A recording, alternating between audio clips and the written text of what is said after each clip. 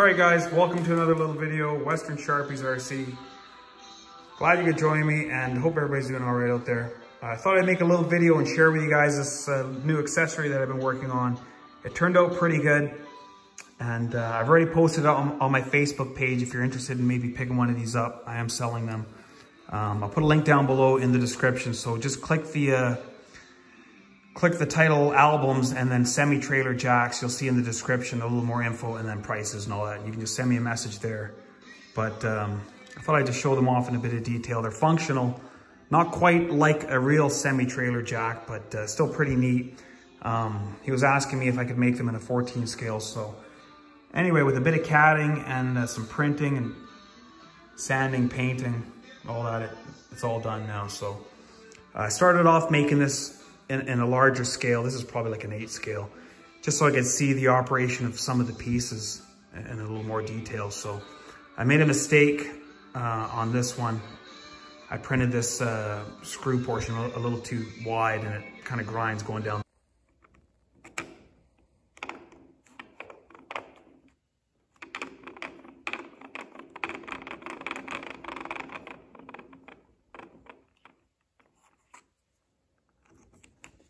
So I've since changed that, and you can kind of see it's a little looser in there now.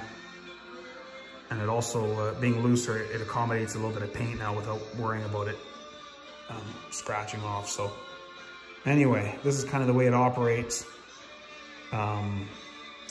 It's 130 mils to the top and then 105 all the way retracted. So you got about 25 millimeters of extension. So you know, I should show you the real way here. Take the little handle out and then stick it in the tube here, or the handle portion, handle holder, and just spin that around. Kind of like a corkscrew, so.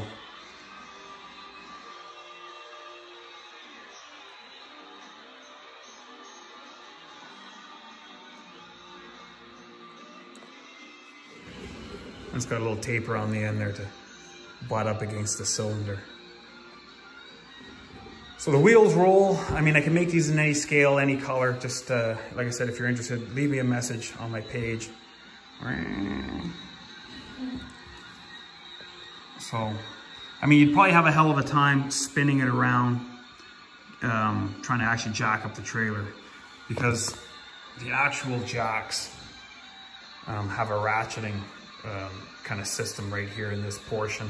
And there was just no way I was going to be able to achieve that being so small, but it's kind of, it's supposed to work like, you know, back and forth like that, and it just ratchets up. That way you're able to do it standing in front of the trailer. But anyway, this is kind of the next best thing.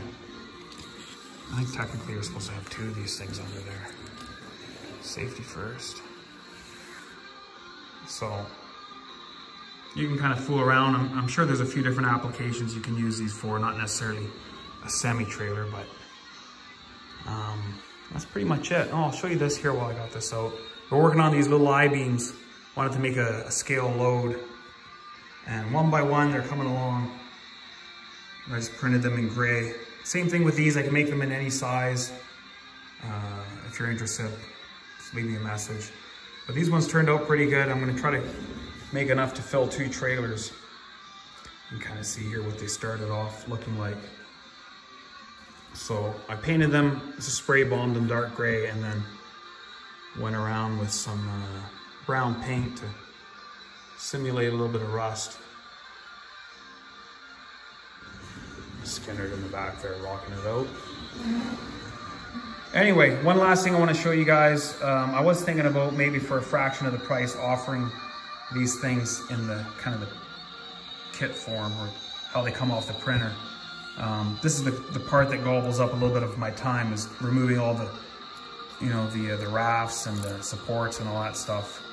There's no real supports, but you got to sand and file to get everything to fit good. It doesn't just, you know, snap together. So here you can see some of the little pieces, the tires,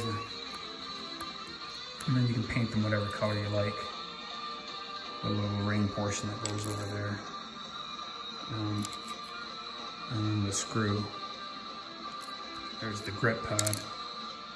So Anyway, I gotta make a few of these, so I thought I'd just show you what they look like. There's a little metal, about a 2mm metal rod I use for the axle. Not much to it, but a lot of work kind of in the end to get it all finished off. So that's it for this one, guys. Hope you enjoyed it, and we'll see you in the next one.